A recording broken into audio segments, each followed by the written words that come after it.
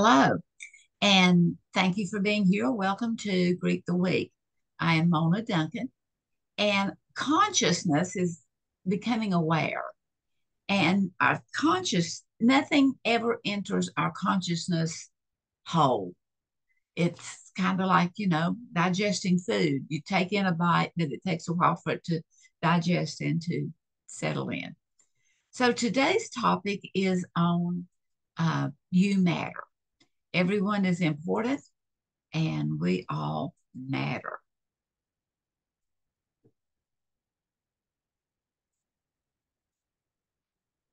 So bring the bring this up all the way.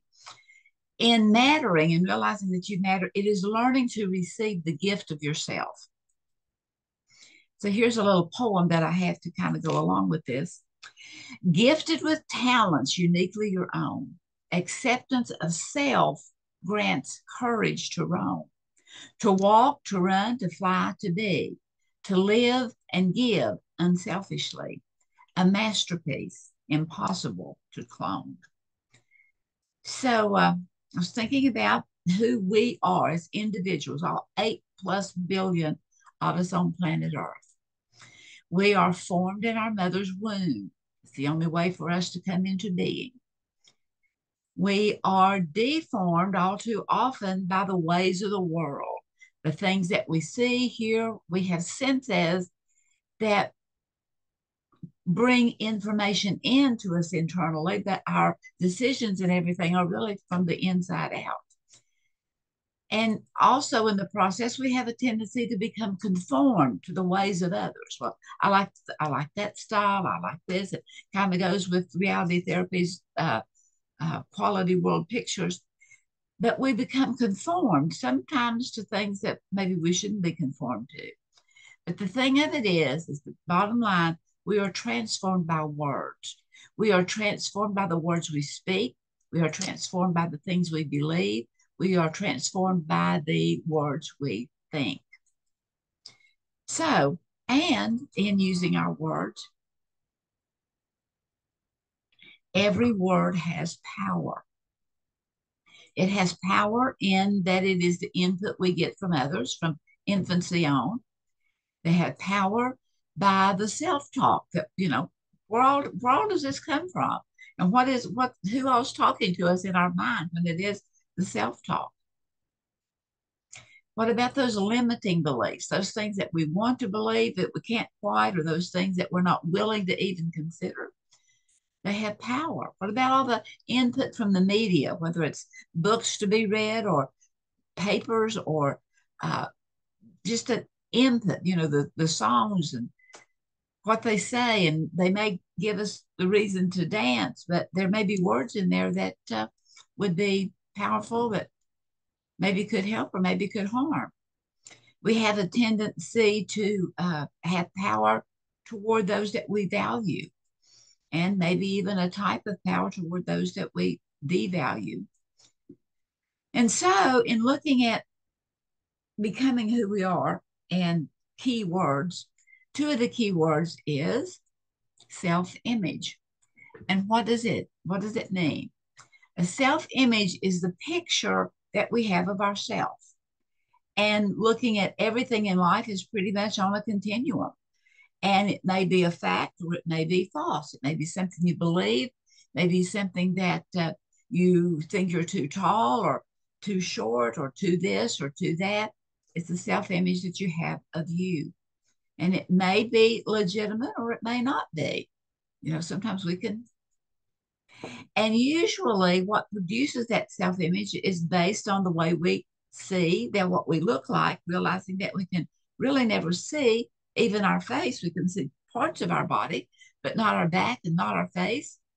The physical prowess as to how graceful we are, or whatever, or how many marathons we can run or play ball in a certain way. And then the health of our intelligence has a whole lot to do with how we see ourselves, the image of us. But another one of those real powerful words is self-esteem. And what is esteem? Esteem is the value that you place on you and who you are and what you do. And again, it could be low, as or it can be high. And it's pretty much better to bring things to middle ground so we can see the positives of both. And that self esteem is based on the confidence you have in yourself, your abilities, your relationships, what all you can and do accomplish. Or maybe it would be on the low level of not seeing those things as being up to date. So, pretty much our knowledge of who we are boils down to our internal knowing and what we do know and what we don't know, what we really listen to and really find out. There is a universal and a biblical principle that kind of goes around it: love your neighbor as you love yourself. And there's a lot of that. It's a lot of good, to like who you are. Maybe love is a little too strong, but at least like who you are.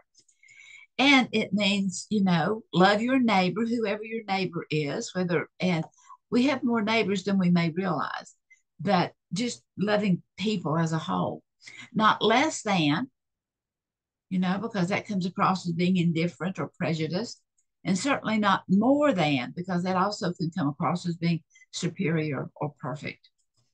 Dr. Mary Lee Henderson told me one time, she said, when I love me, I can reach out and help. But when I do not love me, I am insecure and uninvolved. And then I read a thing recently about Silicon Valley and how all of these, top producers, they will spend 10 to 15 minutes a day, have everybody stop, because everyone in the valley, almost everyone in the individual companies, have a group playtime. And they are really touting this and expanding it and inviting more people to do the same thing in your work or in your home or whatever, to take 10 minutes a day to have a group playtime, because this really helps tremendously to remove biases that we may have toward our 8 billion neighbors. So, salve is a word, SALVE, that was coined by Martha Beck, who was a life coach. And she came up with this, salve. It's something it's an ointment that you would rub on to help something to heal, whether it's a sore muscle or whether it's an actual wound. But anyway, Martha Beck came up with salve, SALVE, and it is self looking, primarily who we are individually as well as collectively, but it's self acceptance, self love, self value, and self esteem. And I have a quote here from Maya Angelou that was in Oprah magazine back in 2005 that I just love. I think it's so powerful. And Maya said, finally, I said, God loves me. It still humbles me that this force that makes leaves and fleas and stars and rivers and you loves me. Me, Maya Angelou. I'm amazing. I can do anything and I can do it well. Any good thing, I can do it. That's why I am who I am. Yes, because God loves me and I'm amazed at it and I'm grateful for it. So be grateful for who you are. And I suggest that this is who you are. This is you. You are unique. You are one of a kind. You are inclusive, exclusive. You are exceptional. You are irreplaceable. You are rare. You are uncommon. You are authentic. You are genuine and real. Sometimes, even if well, anyway, you just are all of these wonderful things. And being without wax, back many years ago, artwork, sculptures, and so forth, there might be a little error extra in making the sculpture. Extra rock was chipped out. And so they would take wax and put it in there. But the thing of it is whenever the moisture or the heat was high, the wax would begin to melt and run. So it's being real and genuine as to who we are without having a lot of wax in there. And so you are a work of art with a designer label. And and so also we need to know what our self-worth is. We have infinite worth and value. We are an original work of art with a designer label. We are completely unique, totally lovable. And when we really get honest with ourselves, we are blessed beyond measure. So here is a little checking your price tag from a friend of mine, Dina Netherlands Shapiro, and I really like this. She said, if you're not being treated with love and respect, check your own price tag.